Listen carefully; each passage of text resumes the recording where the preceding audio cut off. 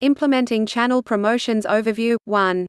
Identifying paid, earned, shared, and owned media. In this chapter, considering when to use paid media, discovering the value of retargeting, understanding why owned media is important. 2. Using search marketing. Focusing on search marketing fundamentals, analyzing search queries, optimizing for search traffic on popular sites, attracting robots, earning links to your web pages. 3. Making content shareable. Understanding why people share, getting your message out on social platforms, examining the 5 W's of sharing, trying out social bookmarking. 4. Considering email marketing. Reviewing types of marketing email, building a promotional calendar, writing and designing marketing email, making your emails deliverable. Identifying paid, earned, shared, and owned media. Have you struggled with the concepts of paid, earned, shared, and owned media? It's no wonder. Within each of these categories is a rotating variety of options that could confuse even the most seasoned online marketer. Also, because the allocations for each type vary widely, the stakes can be high. Getting it wrong isn't an option. Content marketing has added another layer to the promotion puzzle. Now marketers have to decide the budget mix as well as what to market. Should they pay for product, service, or content promotions, or a mix of all three? In this chapter, you look at each type of media to understand the pros and cons of each. You also see how to put together a strategy that fits your specific needs. Understanding types of media. The notion of paid, owned, and earned media has been the accepted model for several years. In 2014, Mashable reported on a new version of the model in the article, Why PR is Embracing the Peso Model, http://mashable.com/2014/12/05/Public Relations Industry. Reviewing each media type to help you understand the Peso model. Each of the 4 media types are paid media. This type of media refers to the advertising promotions that you pay for. When choosing these options, you need a budget and a conviction that you will get a return on the money you spend. Examples: Facebook ads, promoted tweets, traditional and native advertising, print ads, paid search, mobile ads, app ads, and Amazon ads. Earned media. This is the media that you get when other sources recognize and promote your content for you. Your brand or your content is deemed valuable and is showcased in some way or reshared. Examples: influencer reviews, traditional PR, and media relations. Shared media. This refers to the shares you get from others on the various social media platforms. Examples: shares on Facebook, Twitter, Google+, Tumblr, and others. Owned media. This type of media is controlled by you and is becoming more and more important as time goes on. Examples: website, blogs, emails, microsites, apps, collateral, user-generated content. Attributes of paid, earned, shared, and owned media. Type control of distribution by brand. Audience targeted paid, medium to high potential customers. Earned low potential and current customers. Fans. Shared low potential and current customers. Owned high current customers. Utilizing paid media. Of all the categories in the Peso model, paid media is the easiest to understand. It includes traditional advertising such as paid search as well as forms of advertising such as retargeting and native advertising. Dealing with native advertising. Another method marketers use to overcome banner blindness is native advertising (NA). NA refers to advertising that is made to match the editorial content on its respective platform. Considering programmatic buying. The ability to make ad decisions in real time is another important development for advertisers.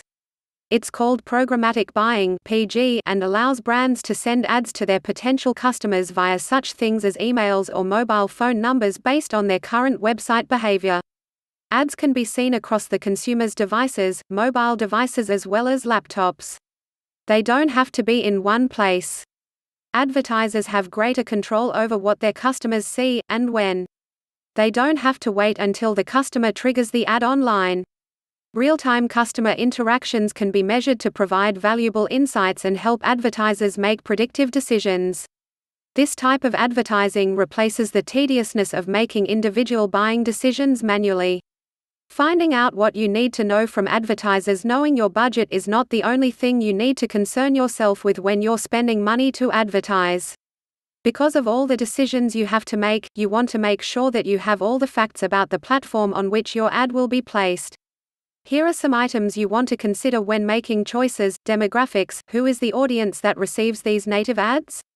How do the platform owners slice and dice their measures? Geographics: what kind of geographical information does the native advertising platform collect and how granular can it get? Reporting functions: what and when are analytics available to you? Can you get custom reports? Creative materials necessary: what do you need to supply your advertising platform, and in what time frame? Special sauce: what does this platform offer that you can't get elsewhere? Championing earned media: earned media is prized because it gives you the boost that you hoped for when you planned your content. You and your team dreamed of hitting the front pages of digital magazines and the local news with the content you carefully crafted. Enhancing shared media: you'd be hard-pressed to find an online business today that doesn't try to make the most of its social media efforts. Whether it succeeds is another question. Businesses know that shared media is low cost and packs a powerful punch.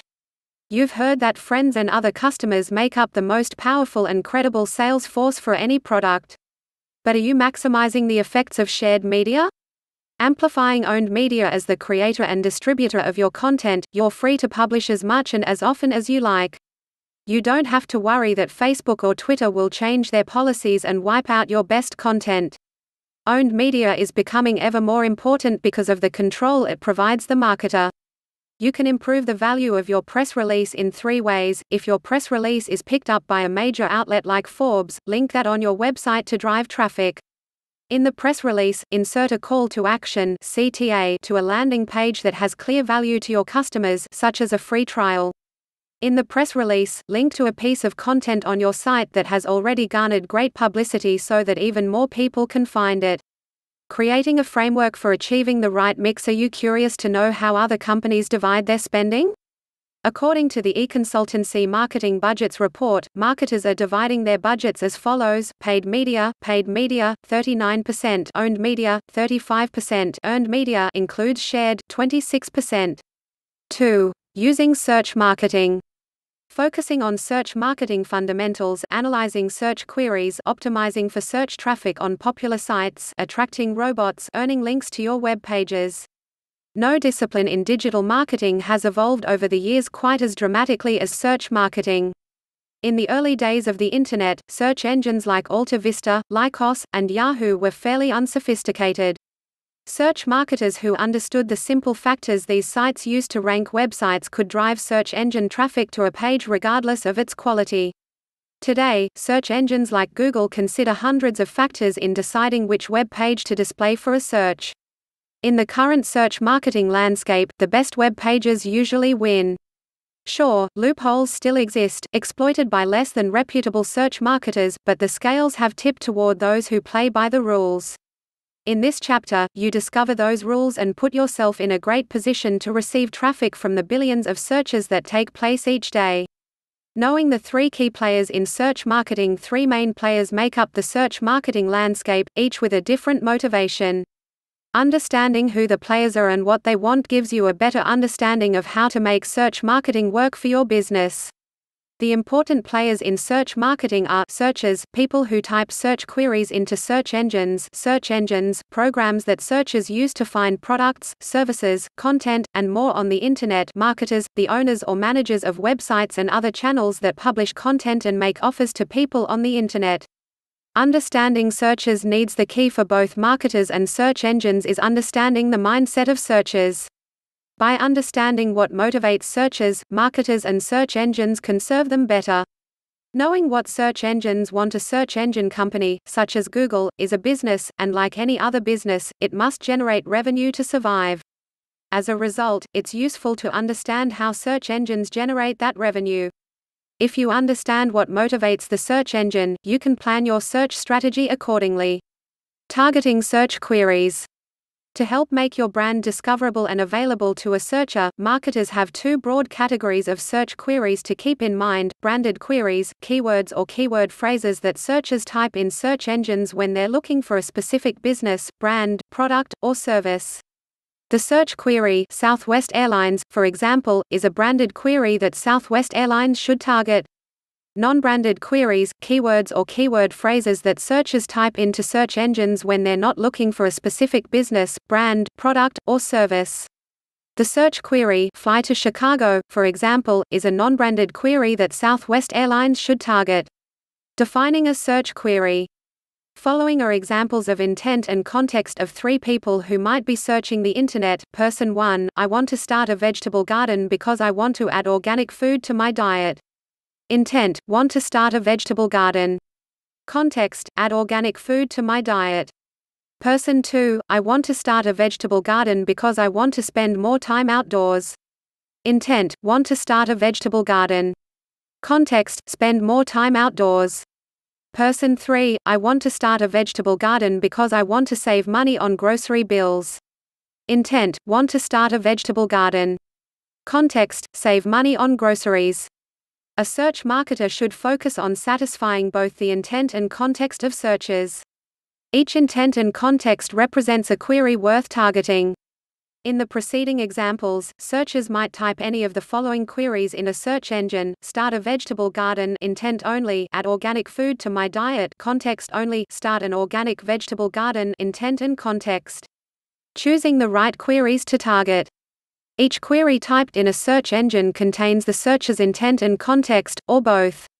To determine the intent and context that your ideal customer is typing in search engines, you need to do keyword research, using tools such as Google AdWords Keyword Planner https://adwords.google.com/keywordplanner.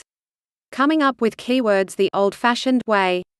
To help with your brainstorming, answer questions like these in the subsequent example. Following are examples of how online shoe retailer Zappos might answer questions to sell shoes to people who plan to run a marathon. Q. What is our ideal customer researching before he buys our product or service? A. The ideal diet for a marathon runner. Q. What is our ideal customer interested in that's related to our product or service? A. Treating sore leg muscles. Q. What barriers does our ideal customer need to overcome before she buys our product or service? A. Finding time to train for a marathon. Q. What does our ideal customer hope to accomplish with our product or service? A. Running a marathon. Q. What information does our ideal customer need to evaluate our product or service against our competitors' products or services? A. Compare the weight of Nike and Adidas running shoes to train for a marathon. Using keyword research tools after brainstorming, you move on to your chosen keyword research tool. Dozens of good keyword research tools are available for purchase, but the free Google AdWords Keyword Planner https://adwords.google.com/keywordplanner meets the needs of most search marketers. Google provides this free tool to allow advertisers to research the behavior of searchers who use its search engine. Advertisers use the information provided by this tool to choose keywords they bid on. Running event, marathon runner, marathon tips. The Google AdWords Keyword Planner gives you the following information about each query: average monthly searches, the average number of times people have searched for this exact keyword based on the date range and targeting settings that you selected. Competition, the number of advertisers bidding on this keyword or keyword phrase for a paid traffic campaign. Turn to Book 5, Chapter 1 for information about paid traffic. In the competition column, you can see whether the competition for a keyword idea is low, medium, or high. Satisfying searches. Much like bloodhounds on a hunt, people often search the web until they satisfy their intent, context, or both. To compete for a search query, a marketer needs to create a web page or asset that satisfies the searcher's query. That web page or asset could be anything from a blog post to a product demonstration video. Optimizing your assets for specific channels. After you've built a web page or asset that targets a specific intent, context, or both, you need to determine where that asset will live. The various places you can house your web pages or assets are channels. Starting with a searcher's intent and context helps you determine the correct channel to use to deliver the web page or asset. If you want to satisfy searchers with the intent of understanding how your product works, for example, you might create a product demonstration video, so it would make sense to choose YouTube as the channel for this asset.